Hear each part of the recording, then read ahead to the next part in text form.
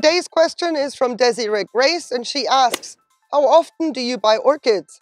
When it came to building this collection, I can tell you it was 2 or 3 times a week. Every time I saw an orchid that I wanted, I made sure that I exhausted the entire nursery's shop to see if there are any others on my list that I wanted. So 2, 3 times a week, the orchids were coming in thick and fast while I was building this third collection of mine. Now, that has dwindled to almost no orchids. I mean, last year I went a bit overboard because an offer came through to get some orchids from Africa, so I did take that on. But I have no intentions of buying any orchids in 2022. And I mean that. I don't say that with a grin on my face. I mean it. There is no budget for orchids in 2022. This year, the focus is on making sure that the ones that I have, I can maintain and have them grow well. Oh, but in the past, it was so much fun having carte blanche.